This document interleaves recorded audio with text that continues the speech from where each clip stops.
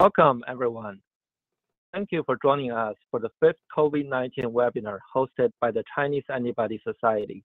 I'm Kong Yao, a member of the Executive Committee of the Chinese Antibody Society. Today, we're delighted to have Dr. Janice Reichert from the Antibody Society presenting on new and repurposed antibody-based drugs for COVID-19. As introduction, the Chinese Antibody Society is a nonprofit professional organization focusing on therapeutic antibodies and relevant therapeutic modalities. Our mission is to build a platform that facilitates the collaboration of the global community working in the antibody field. We also run the peer-reviewed journal, Antibody Therapeutics. The COVID-19 webinar series aims to help address the thorny issues surrounding this pandemic with our expertise.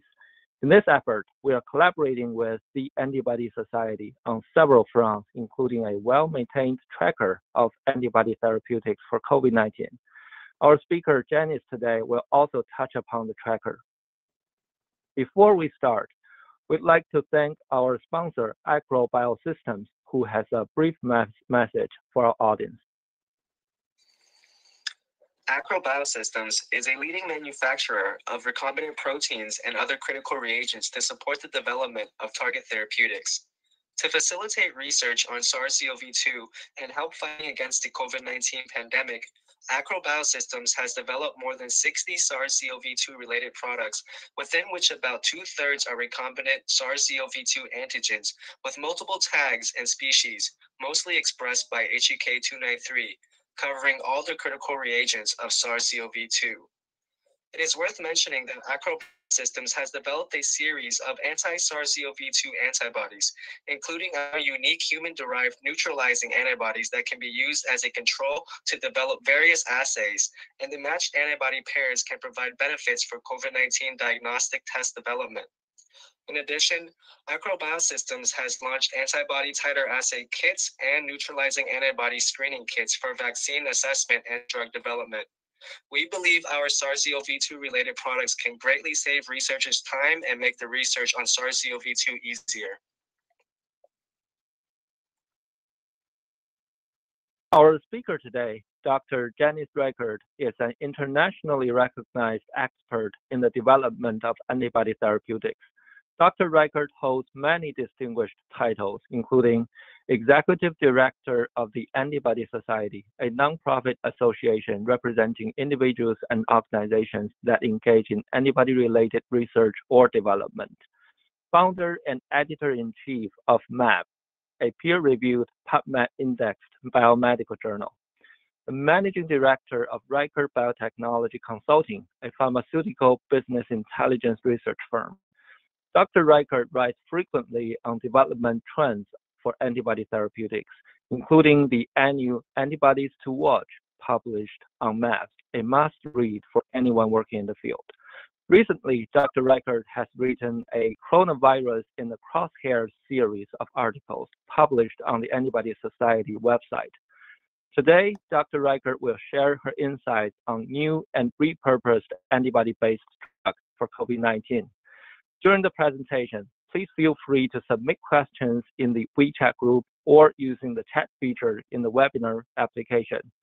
After the presentation, the recordings and slides will be available to the members of Chinese Antibody Society or upon request. We will also share the slides in the WeChat group. Now, without further ado, we will turn the time over to Dr. Reichert. Thank you very much for that kind introduction, as well as the invitation to participate in this webinar. Thanks to everyone for joining us today to discuss new and repurposed antibody-based drugs for COVID-19. I'll start off the presentation by explaining what we can achieve by tracking COVID-19 interventions.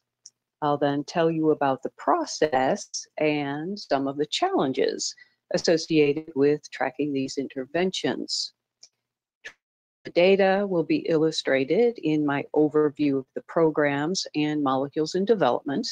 There are very clear distinctions between the molecules that are intended as treatments for COVID-19 symptoms and those that are designed to target the virus itself, SARS-CoV-2.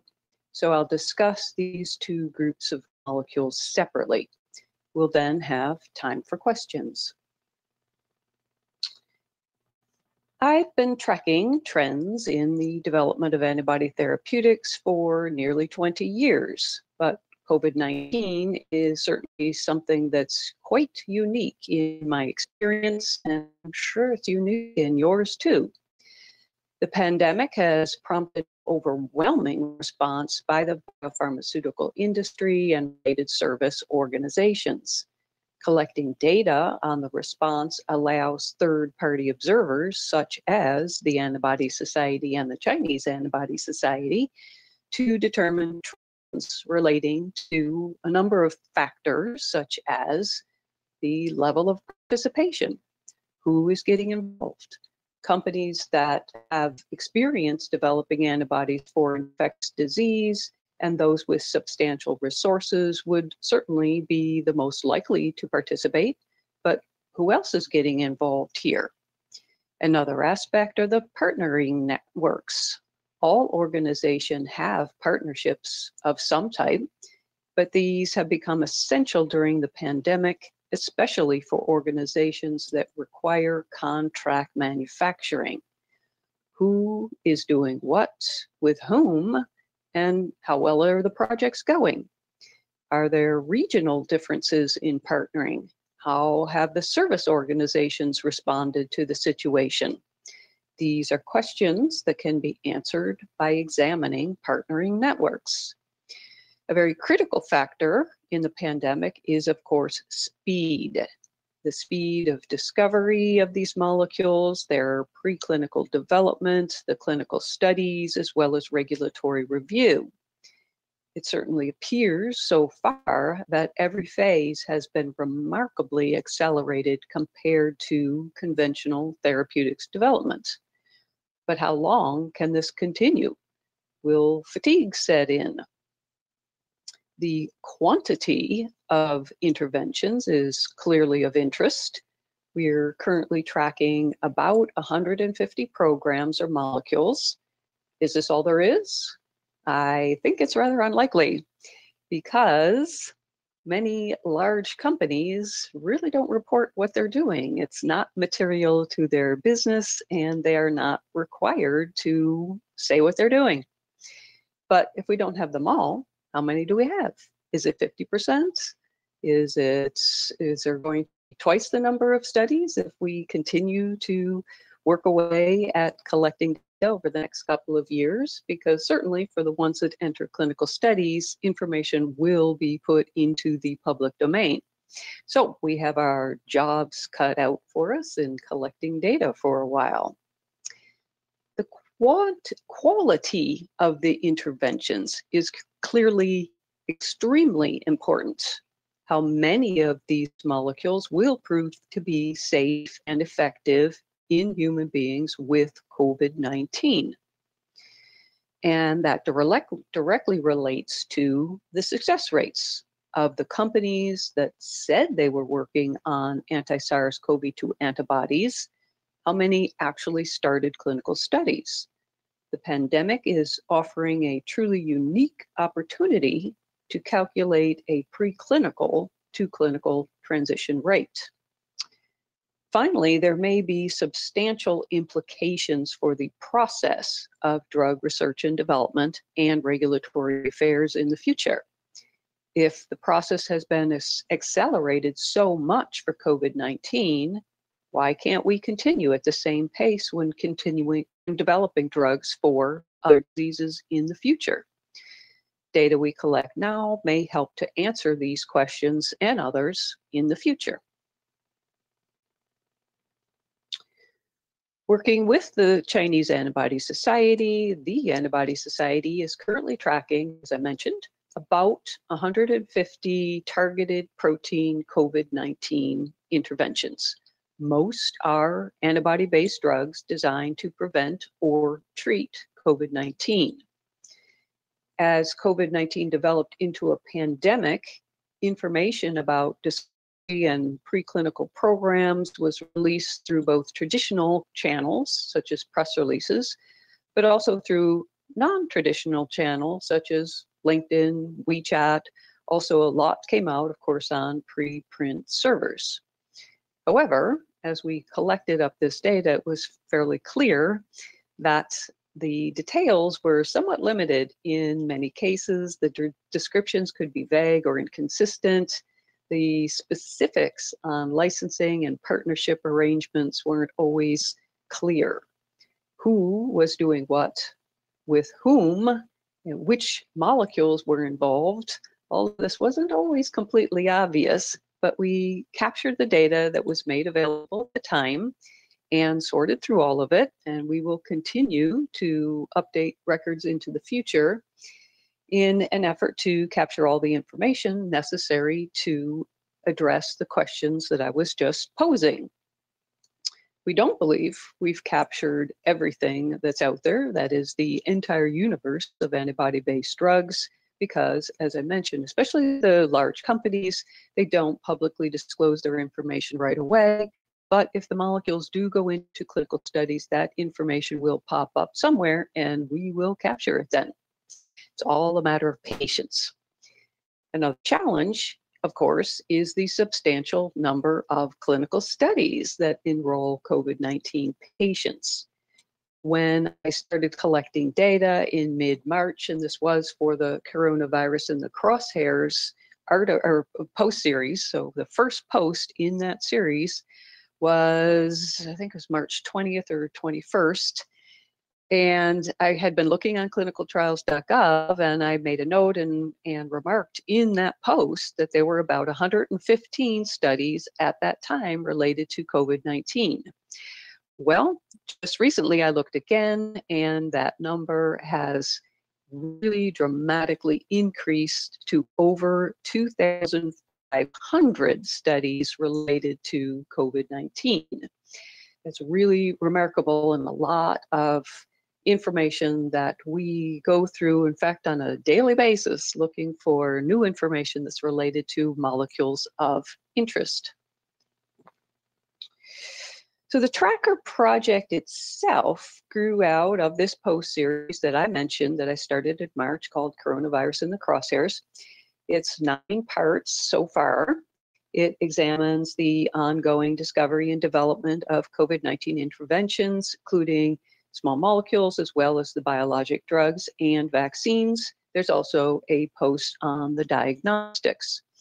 Also on the website of Antibody Society.org in the COVID section, there's a page that's the biologics tracker page that includes information about the clinical studies specifically of the anti-SARS-CoV-2 antibodies, as well as, of course, a link to the antibody therapeutics tracker, which resides on the Chinese Antibody Society's page.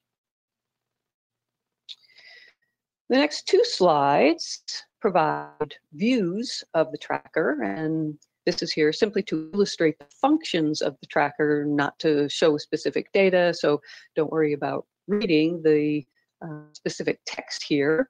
The tracker does include name, including the international non-proprietary name if it has one, or code names associated with the molecules, the target, the molecular format, the development status, so that would be discovery, preclinical, phase 1, 2, 3, whatever it is, the developers as well as partners, and the primary country associated with that molecule program, as well as links to additional information.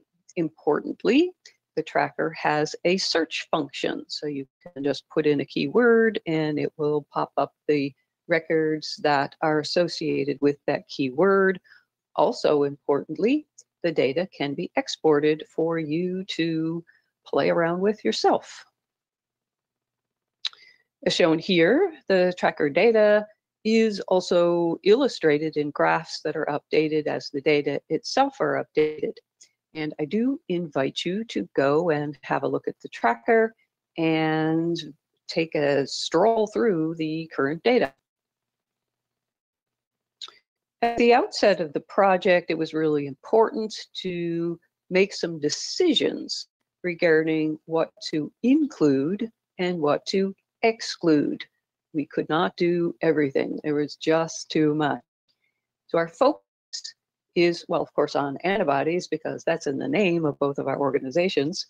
The focus is really, though, on biotechnology-derived molecules, because there are some other important molecules that we wanted to track, but they're not exactly antibodies. They're more targeted therapeutics.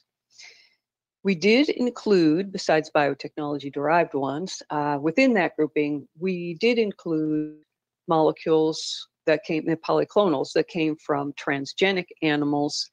We did not include, though, the additional plasma-based approaches or derivatives thereof. So we are not following all of the various and sundry efforts in the convalescent plasma area. So that is human hyperimmune globulin. We are not tracking hyperimmune globulin from other sources, such as horses, which is what Emergent Biosolutions is doing. We're also not tracking hyperimmune globulin that may be modified in some way, and that's an approach being taken by Clio Pharmaceuticals. They have something they're referring to as a COVID-19 hyperimmune globulin mimic. Essentially, they're using a little adapter that attaches to hyperimmune globulin, not from convalescent patients, just hyperimmune globulin from healthy people. And their adapter, if you will, allows that immune globulin to bind to SARS-CoV-2. That's the theory, anyway. In addition, I should mention that programs sponsored solely by academic and government organizations are included in the tracker, but today I'm not going to include the analyses that include all of those. I'm today limiting myself to the commercially sponsored programs. So as of mid-July, the tracker includes about 150 records, as I mentioned. About 135 are commercially sponsored. So I'm leaving out maybe about 10% of the total. And that's because government and academic organizations do not market drugs. If these organizations, if a university or a government organization has developed or has discovered an antibody that's of interest as a therapeutic, it will need to be licensed by the company, whereupon I would include it in the analyses that I put into presentations such as this one, because my objective really is to track trends in the commercial development of these biologics. What I'll be talking about moving forward in the rest of the presentation are analyses on about 50 repurposed drugs and about 85 molecules that target SARS-CoV-2 itself. All right, so now I've given you lots of background so you can understand what's happened to date and what I'll be showing you as I move forward in the presentation. So by now, everyone should be very familiar with the key features of COVID-19. It's initiated by infection with the coronavirus, SARS-CoV-2. This virus targets the host protein, angiotensin-converting enzyme 2, and that targeting is done by the viral spike protein. Then the virus gets in the cells, it replicates, it leads to this disease, which is characterized by acute respiratory distress syndrome brought on by cytokines. That can lead to pneumonia. It can lead to tissue damage resulting from hyperinflammation, and also abnormal clotting has been observed in COVID-19 patients. So possible biologic interventions include existing drugs that were already in development or even marketed for other purposes, but which were well suited to treating symptoms of COVID-19. Relevant targets include interleukin-1, interleukin-6, interleukin-8, and GM-CSF. Novel anti-SARS-CoV-2 targeting molecules are clearly needed, and these can be antibodies or other proteins that bind to the virus. For example, the designed anchor and repeat proteins, also called DARPins. So now I'll focus on just the repurposed antibodies that may be used to alleviate symptoms of the disease. Of the 50 repurposed antibodies that we're currently tracking, nearly 40% of those target only 3 groups of antigens. 9 target IL-6 or its receptor, 6 target GM-CSF or its receptor, and 4 target complement 5, which may be described also as C5a or the receptor. The remaining molecules target a very wide variety of other antigens. They're listed here in alphabetical order, and there's, for most of these, only one antibody that targets a particular antigen. In a few cases, there may be 2. Many of these targets are associated with inflammation or some type of modulation of the immune system. Interferon gamma and a number of interleukins are represented. I will not take the time to go through the entire list now, but I invite you to go to the tracker for more details about the antibodies targeting these particular antigens. Most of the molecules that are for symptoms had been evaluated in at least one early stage clinical study when they were repurposed as possible COVID-19 interventions. In this graph, the green bars represent the most advanced phase of development for any indication, and the blue bars represent the most advanced phase specifically for COVID-19.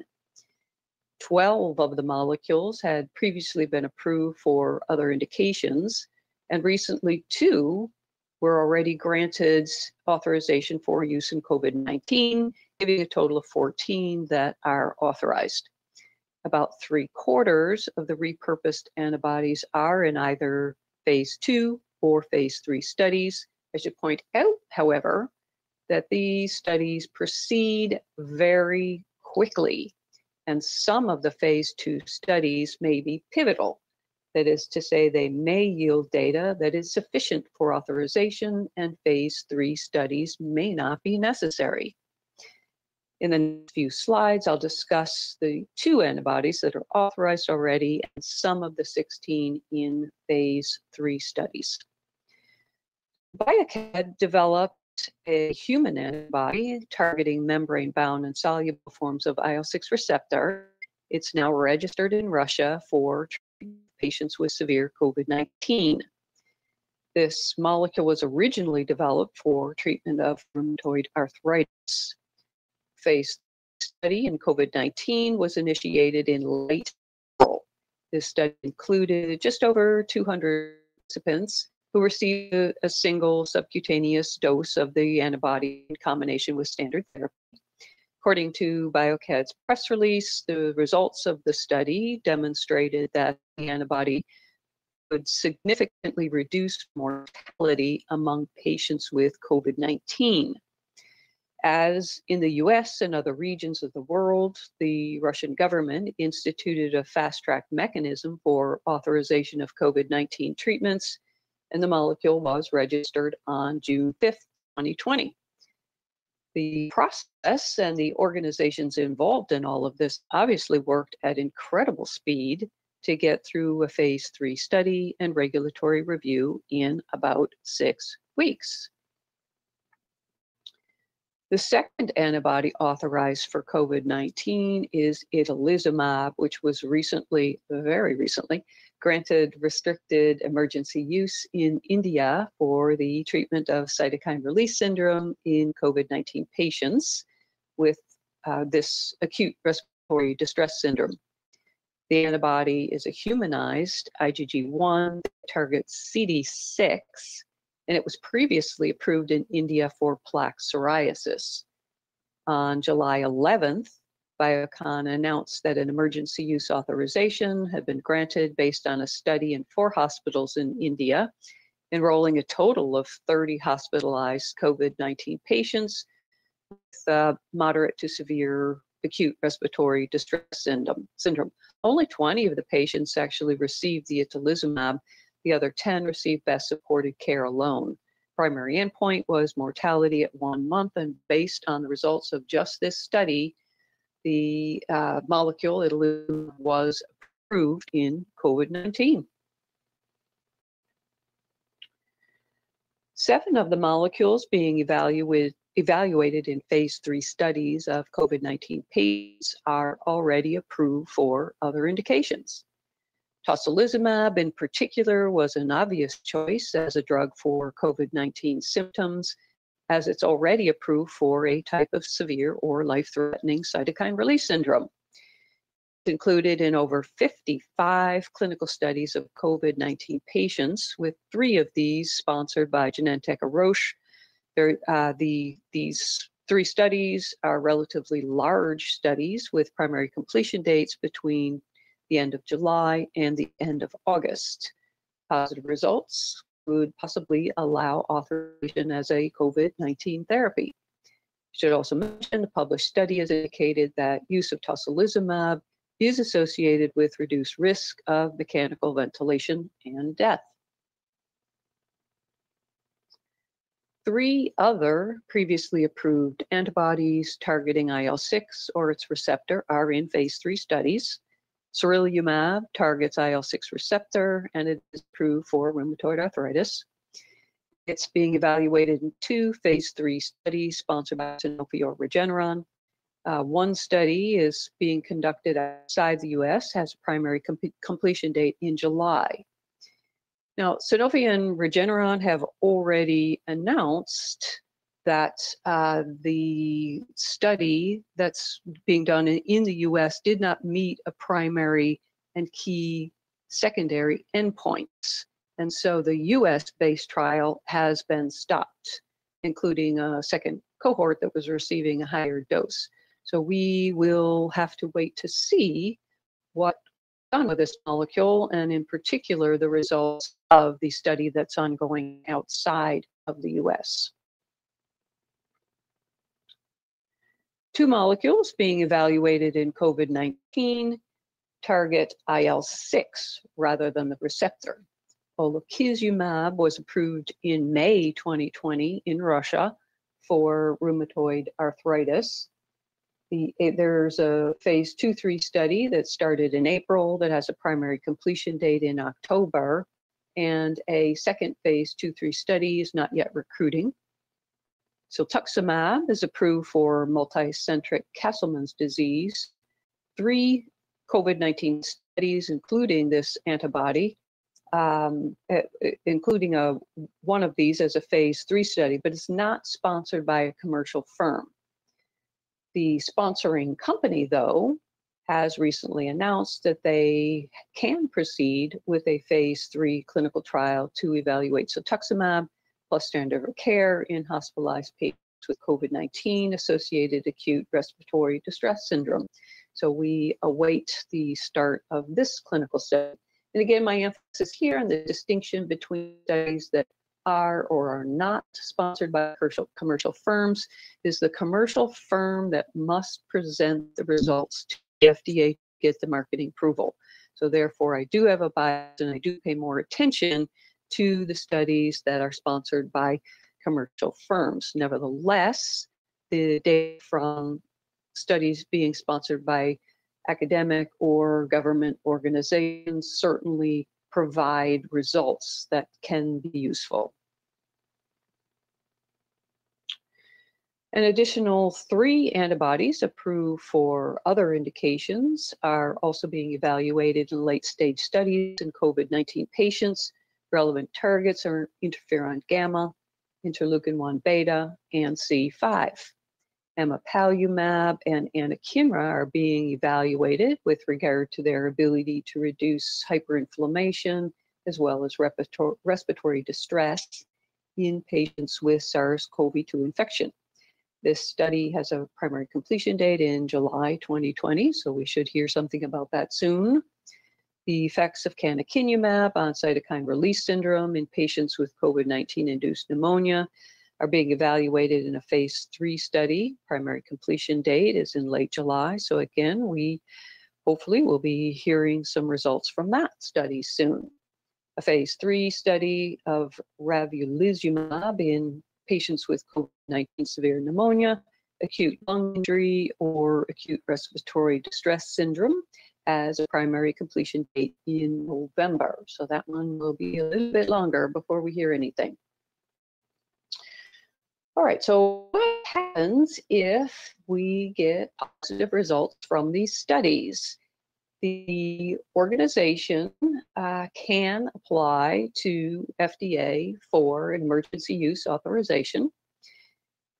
The FDA can allow use of unapproved medical products or unapproved uses of approved medical products, which I've been talking about here for a few minutes, so that use can be allowed to diagnose, treat, or prevent serious life-threatening diseases that certainly applies to COVID-19 when there are no adequate, approved, and available alternatives. So this happens because the Department of Health and Human Services declared a public health emergency. But that declaration actually expires at the end of July. It certainly seems likely that that will be renewed, though. It's important to note that there are limitations to the scope and duration of the authorizations, as well as specific conditions that apply to these emergency use authorizations. And authorization for use during the pandemic, it's important to understand it is not the same as a standard marketing approval because of all of the limitations that apply to it. Sponsoring organizations may also pursue authorizations outside the US, as I expect, and that's certainly true, as we know, of Russia and India, that governments in other countries have similar mechanisms for authorizations. So that concludes my coverage of the repurposed molecules. Now I'll move on to the stars of today's show, the SARS-CoV-2 targeted molecules. As I mentioned, we're tracking about 85 anti-SARS-CoV-2 biologics. Most of these, nearly 90%, are monoclonal antibodies. Most of them are full-length monospecific molecules, but some are nanobodies and some are alternative antibody formats, such as bispecifics. So we definitely have a few of those. And again, I would invite you to go to the tracker to see the specifics. About 13% are some other type of composition of matter, for example, the DARPin. There are Fc fusion proteins. There's an mRNA that codes for an antibody. We also include the recombinant or transgenic animal-derived polyclonals. To the best of our knowledge, the SARS-CoV-2 spike protein is the target for all of these molecules, and usually the epitope being targeted is within the receptor binding domain of the spike protein. This graph shows the most advanced phase of development for the molecules, not surprisingly, considering most organizations started projects within the last 6 months. Most of the molecules and programs are in the discovery or preclinical stages of development. However, 5 have advanced to phase 1 clinical studies, 3 have gone a bit further and they've advanced to phase 2 studies, and 1 has gone as far as phase 3 studies. So I'll now tell you a bit more about those in clinical studies, starting with the monoclonal antibodies. 3 monoclonals are at phase 1 with a study of Sorrento's Covigard molecule pending. So it's listed on clinicaltrials.gov, but it's not yet started. And she announced this week that enrollment in their phase 1 study of JS016 was completed, but the primary completion date is in December. So potentially we might hear top-level results a bit sooner, or they might start a phase 2 study earlier than December. So that one may progress, and we'll keep an eye on that one. The Abcelera Lilly molecule was the first anti-SARS-CoV-2 antibody to enter clinical study, and that was in early June, or excuse me, late May even. The phase 2 study was started soon after. These studies have primary completion dates in August and September. To me, the most impressive amount of work so far has been done by Regeneron. Their product candidate is a mix of 2 antibodies, and it has progressed to phase 3 studies already, although the primary completion dates for the studies go from November 2020 to March 2021. To properly appreciate the difference between the Regeneron and Lilly programs, it's important to take a closer look at the details of the studies. The 2 phase 1-2 studies, which Regeneron is now referring to as phase 1-2-3 studies, they started first, and they are evaluating the antibody mixture for the treatment of hospitalized or ambulatory patients with COVID-19. Both studies are large, over 1,800 and 1,000 patients who receive drug via IV administration. In contrast, the phase 3 study is evaluating the mixture's ability to prevent SARS-CoV-2 infection in household contexts of people infected with SARS-CoV-2. It's also a large study, including 2,000 people who received the drug via subcutaneous administration. So all these studies are evaluating efficacy. An important distinction then between Regeneron's effort, where they developed 2 antibodies using 2 formulation, and they did it in about the same time, that in comparison, Lilly and Abcelera developed 1 antibody using 1 formulation. So not to take anything away from the efforts of Lilly and Abcelera, but Regeneron seems to have done about twice the amount of work. The Lilly Abcelera antibody is in a small phase 1 study evaluating the drug in participants hospitalized for COVID-19. The phase 2 study is larger, involving about 400 participants with mild to moderate COVID-19 illness. In both cases, patients receive IV administration of the drug. Efficacy is not being evaluated in the phase 1 study, but it is being evaluated in the phase 2 study. So based on the primary completion dates of these studies, we may hear top-level results from the phase 2 study in mid to late September. I do want to mention a few of the other anti-SARS-CoV-2 proteins that are in clinical study. They're a little bit different compared to the standard monoclonal antibodies. The SAB-185 is from transgenic cows. The clinical studies of that polyclonal mixture have not yet started. We expect those to start relatively soon. We are aware of ostrich-derived anti-SARS-CoV-2 antibodies, though there's relatively little information about them. The information we have indicates that the nasal administration is being evaluated in a site in Japan. So we have included the molecule, but we don't have a huge amount of information on it at the moment. XAV19 is swine glycohumanized polyclonal antibody. That is a phase 2 that is pending. Again, that study does not appear to have started already, but it's another effort that we're watching. And again, I invite you to go see the tracker to find the links that will take you to more information about these molecules. The one recombinant protein so this is not antibody-based, there's nothing about an antibody here.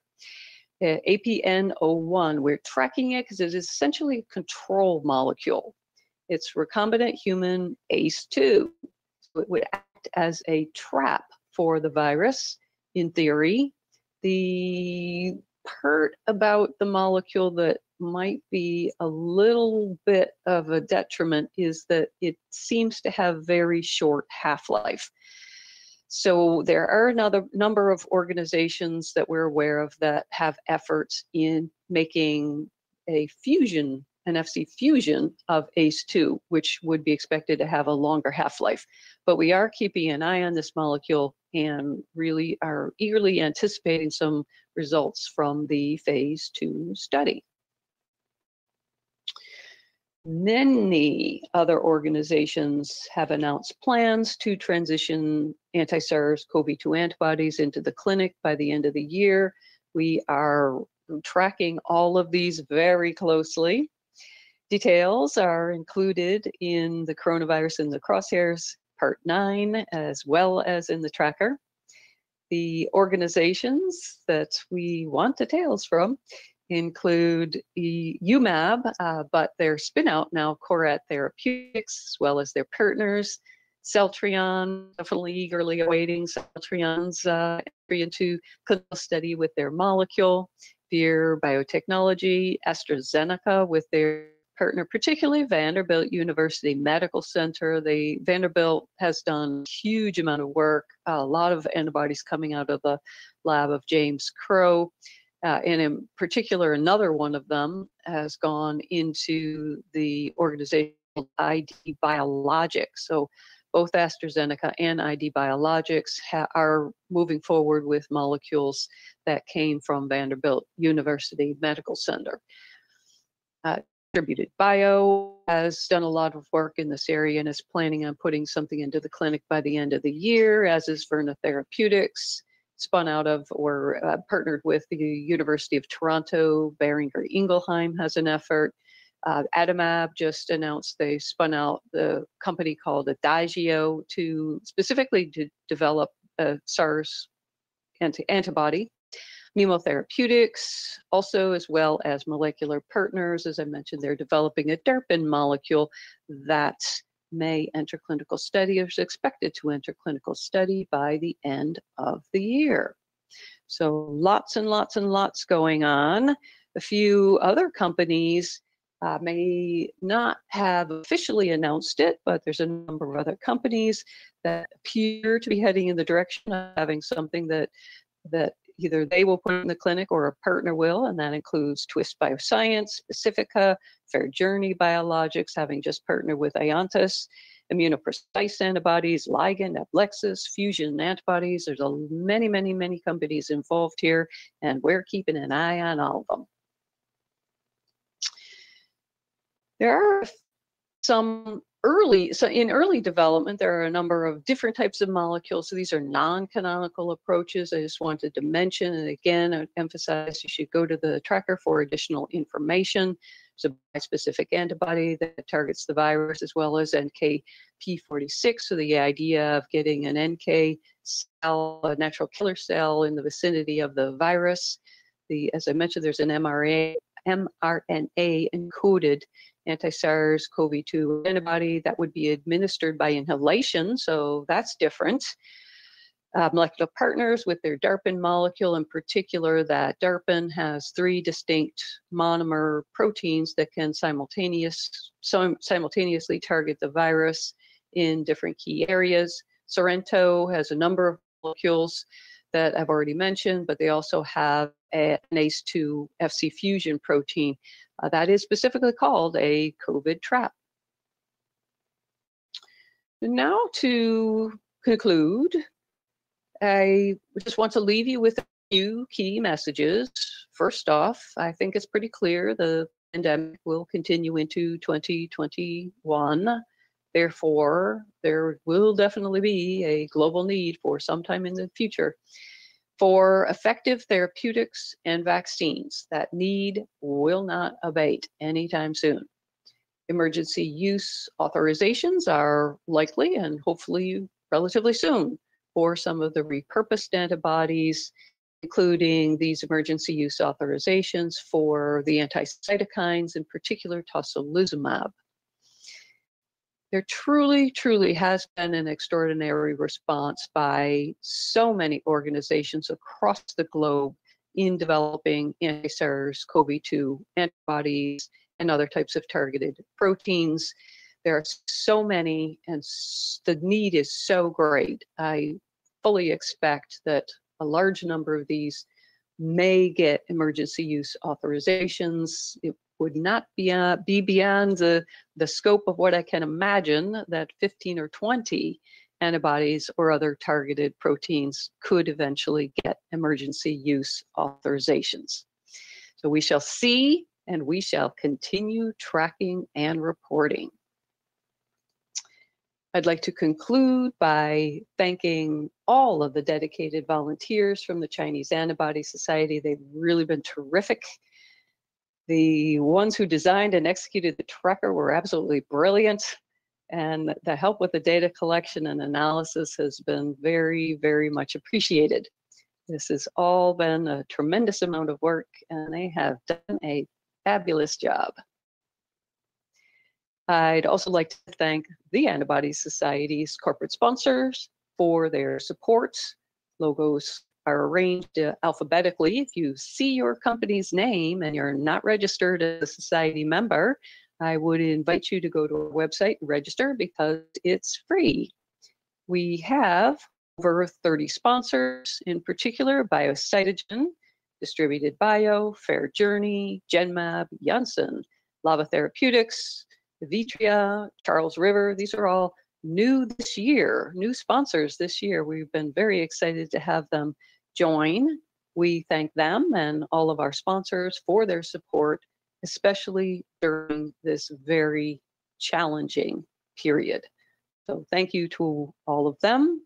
And finally, thank you to you for joining the webinar and listening to my thoughts on the matter and learning about the tracker.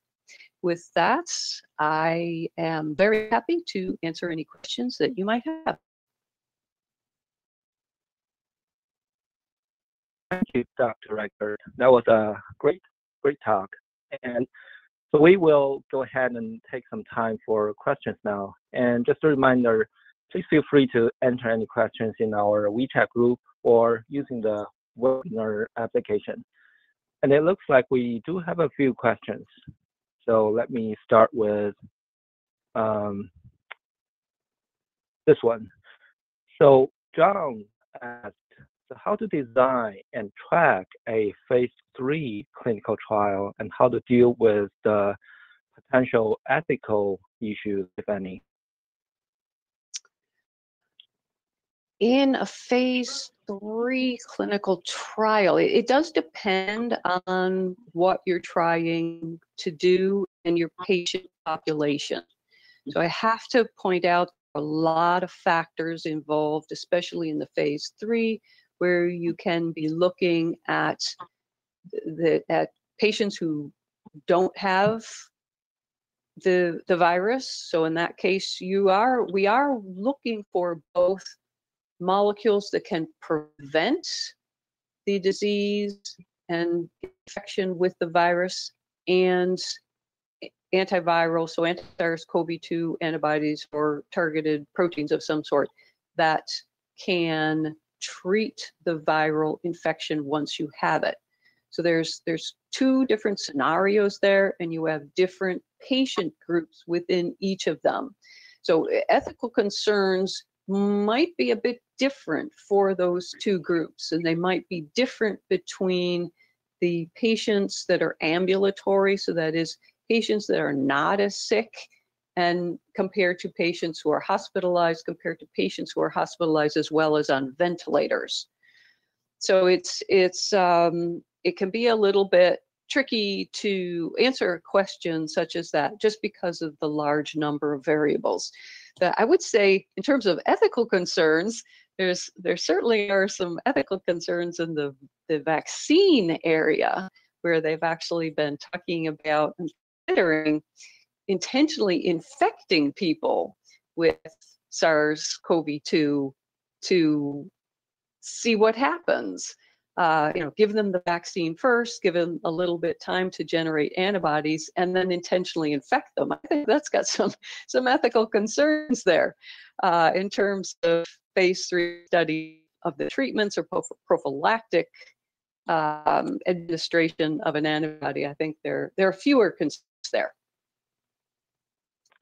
Thank you. And John also asked actually other questions. Maybe I'll present them all together, and you can maybe address them in the proper sequence. And another question that John had is there are reports reporting that neutralizing antibodies would disappear after some time. So he's wondering, so what should we do, like in maybe follow-up plan after that?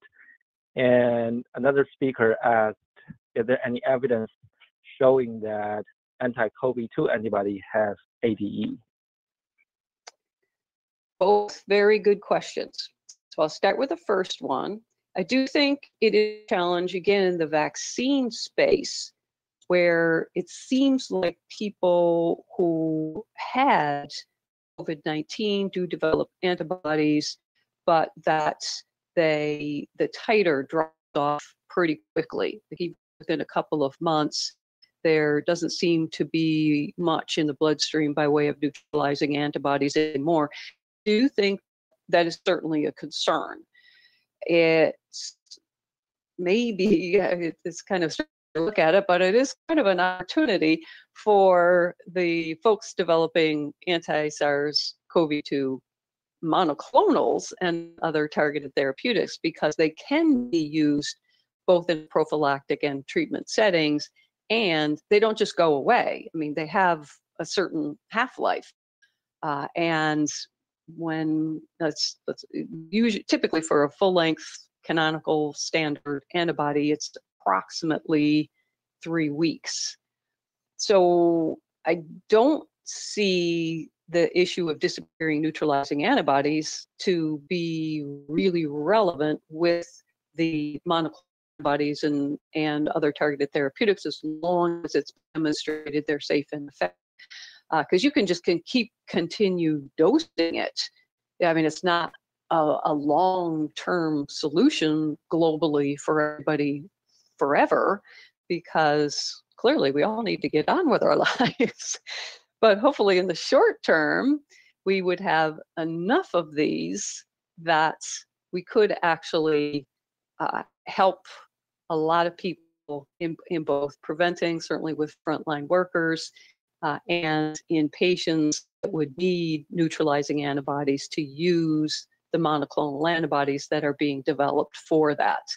And then in time, once we could use other measures, including simple things like social distancing and use of masks to get the number of people getting infected to decrease.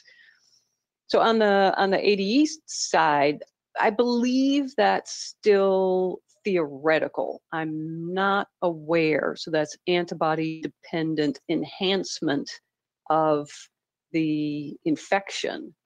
As far, and again, it's just to the best of my knowledge at this point, that has been brought up, but more in the case of vaccines and in generating antibodies that actually are non-neutralizing. Within the recombinant space, within the monoclonal antibody space, I don't believe there's been any evidence to support the fact that ADE is a safety concern. It's something that people should be aware of and should definitely continue to think about that and ensure that it's not a problem. But no one, as far as I know, no one has seen that yet with the monoclonal antibodies. Thank you. Excuse me. Thank you. So the next question is, so Rosie is wondering, so is the new antibody-based drugs more promising, or the repurposed antibodies? And maybe let me expand that a little. If you compare like antibody-based therapeutics with vaccines, and if you see antibodies as the more promising solution to this pandemic. Well, to me, it's not a matter of one or the other. There's a couple things going here. First, we need them all. We need them all. We need lots. But there's also the timeline.